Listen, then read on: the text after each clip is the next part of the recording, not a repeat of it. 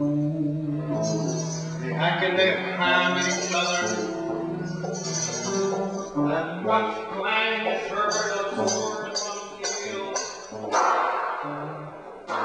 It's an incredible battle.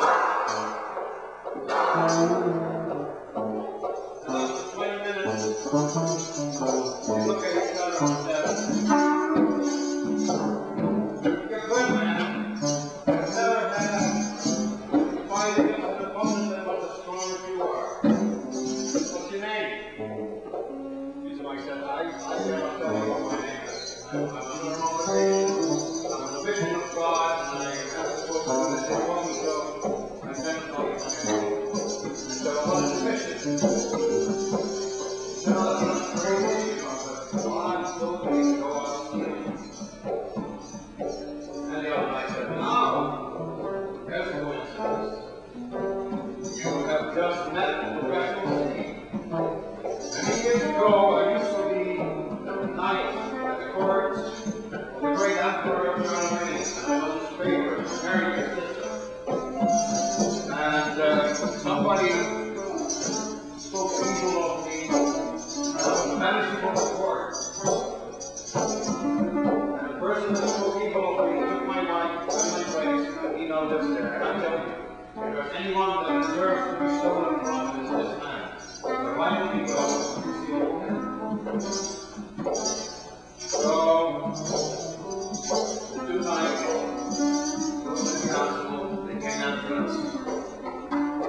When they come in, they're into the bedroom and they're just admiring all the jewelry and lights there. But suddenly they hear the emperor, they hear the owner of the castle and his wife coming up to the bed. So the two of them dive under the bed as quick as they can. And the couple comes in and they go to bed. As they lie there, the wife suddenly turns around to the husband and says, "I will not stand for it. It's gone too far. I will not let you go on with it. Shut up!" He said, "No, I will not shut up. I married you, I'm your wife, and I will tell you that honestly, I cannot shut up in this case. We've gone on wrong, I stood by, out of loyalty to you. I've seen all the evil stuff that you've done.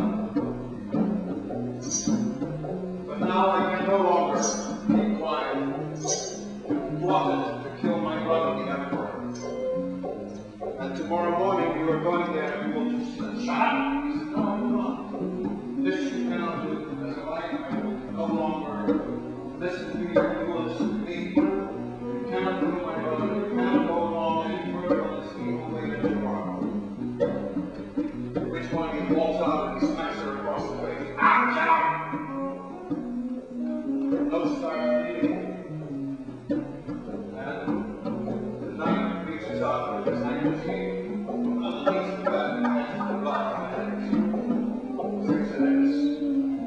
The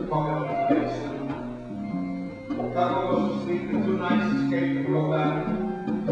When they are outside, the knight in black reveals himself to the other knight who was known as the noble guest. And he said, "Oh, noble guest, I must remind you, you were my very best friend and married my sister.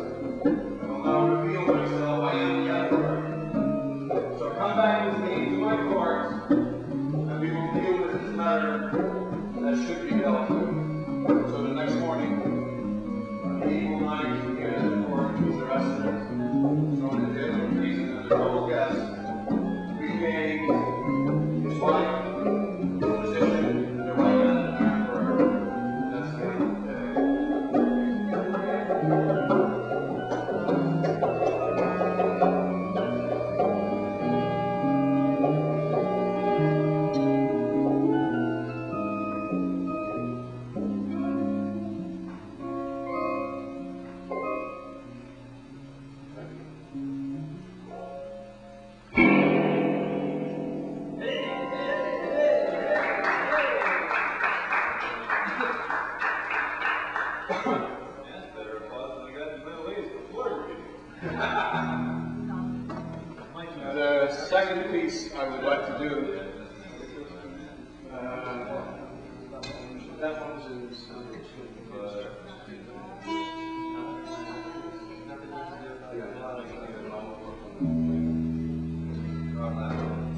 take it home to your children.